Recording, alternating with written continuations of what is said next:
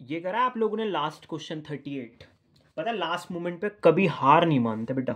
The auto rickshaw fair in a city is charge किया जाएगा as 10 rupees, तो लेने ही लेने हैं फॉर द फर्स्ट किलोमीटर। ठीक है, पहले पहले किलोमीटर के लिए 10 रुपये। और सर लेकिन जब वो आगे की ट्रिप फॉलो करे तो फिर आप लेना 4 रुपीज। हाँ, 4 रुपीज पर किलोमीटर। अच्छा, फॉर द सब्सिक्वेंट मतलब बाद वाले डिस्टेंस कवर जो हम करेंगे डन। कह रहा लीनियर इक्वेशन में बता दो ये वाली बात, दो वेरिएबल के ऑप्शन है, एक्स और वाई ले सकते हो, एक्सप्रेस करो डन।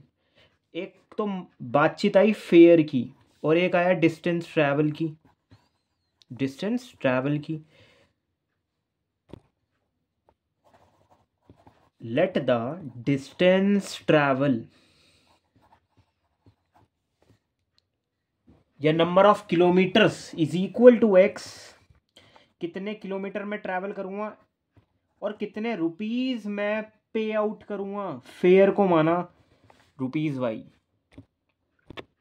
देख रहे हो दोनों की वैल्यूज अलग है। हाँ भाई, तो फेयर कैसे डिसाइड होएगा सर? 1 किलोमीटर अगर आपने ट्रैवल करा तो 10 रुपये तो देने ही देने हैं, प्लस उसके बाद सर जितना भी करा उसके लगेंगे कितने, 4 रुपीज। ये मैंने ये ऐसे क्या करा, मैंने ये 4x साउंड क्यों करा रहा हूँ 4x? क्योंकि जब मैं 5 किलोमीटर ट्रैवल करूंगा तो 5 4 ज़ा 20 हम मल्टीप्लाई करते हैं बेटा हमेशा। पर जैसे मैंने 2 किलोमीटर ट्रैवल करे तो उसके तो पैसे कटवा लिए ना यार, 10 रुपये।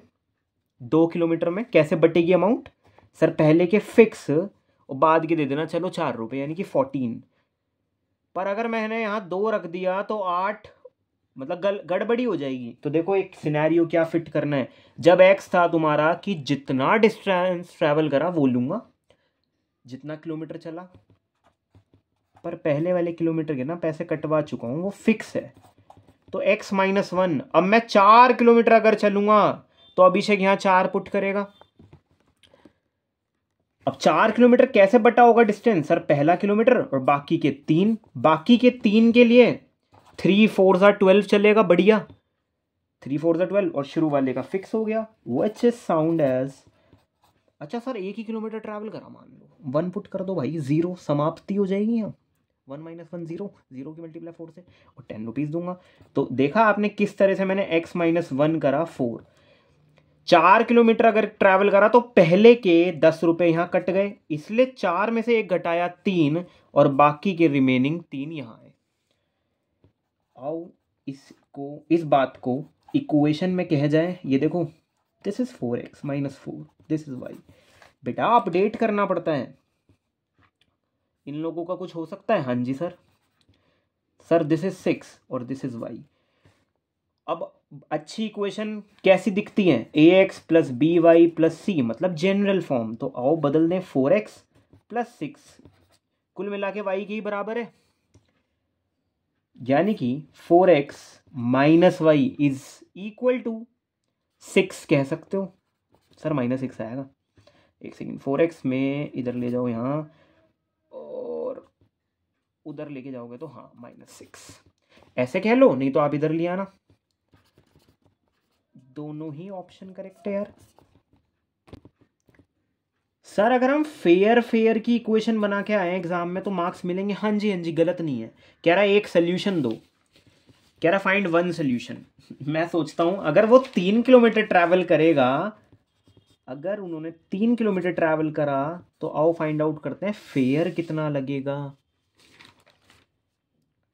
12 पहुंचेगा वहां,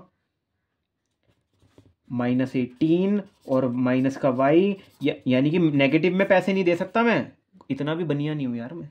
y is equal to 18। Sir 18 रुपए देंगे। हाँ सही कह रहा है वो। 4 3 था तो 12। कितने किलोमीटर बेटा? सर 3 किलोमीटर कह रहे थे आप। 3 किलोमीटर कह रहा था मैं। अच्छा, तो पहले के तो 10 लगेंगे और बाकी के 4 2 8। हाँ भाई सही है।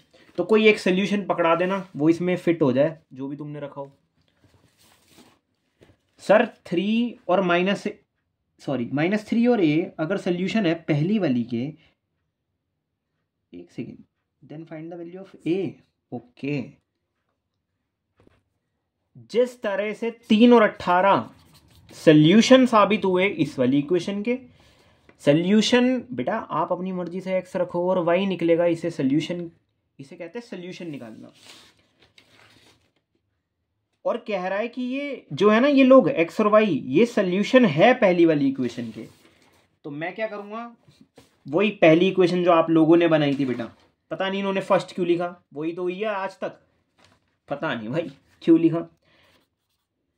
तो कह रहा है पहली वाली इक्वेशन में अगर आपने x-3 रख दिया और y की जगह a रखो तो आएगा क्या बेटा, y की जगह सिर्फ a।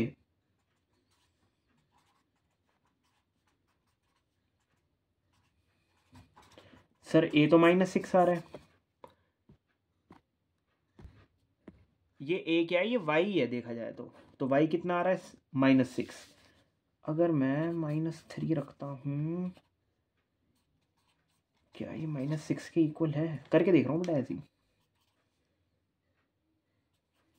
हाँ हाँ हाँ ठीक है भाई, तो a आ रहा था जी -6, है ना, ऐसे पूछ रहा था कि ये इसके सोल्यूशन है, तो ये बताओ। कह रहा है अगर गगन ने, ये नहीं करना, अगर किसी को गगन ने 6 किलोमीटर ट्रैवल करा तो बताओ उसे कितना पैसा देना पड़ेगा। बेटा वो जो फेयर की इक्वेशन बना रही की थी ये वाली, हाँ है ये एक, वो इंटरचेंज यहां से जल्दी आंसर आ जाएगा, फेयर की इक्वेशन है ये। Sir this is not fair. हाँ भाई, y is equal to sir 4x + 6, और गगन कितना चल रहा है, ट्रैवल बताओ कितना कर रहा है सर 6 किलोमीटर। तुम्हें अब कुछ नहीं करना, अब इक्वेशन बन गई है, x की जगह 6 रख दो और इसका भाड़ा बता दो 24 और 6। बेटा आप थोड़ा मैथ्स देखो, 30 रुपीज देगा ये। 6 किलोमीटर वैसे कैसे टूटा होगा जी, ये 6 किलोमीटर कैसे टूटा होगा सर, पहले के तो 10 रुपए और बाकी जो 5 है 5 4 ज़ा 20, इसलिए 30 रुपए देने आ रहे हैं। सही है जी, 30 रुपीज देना है इसे।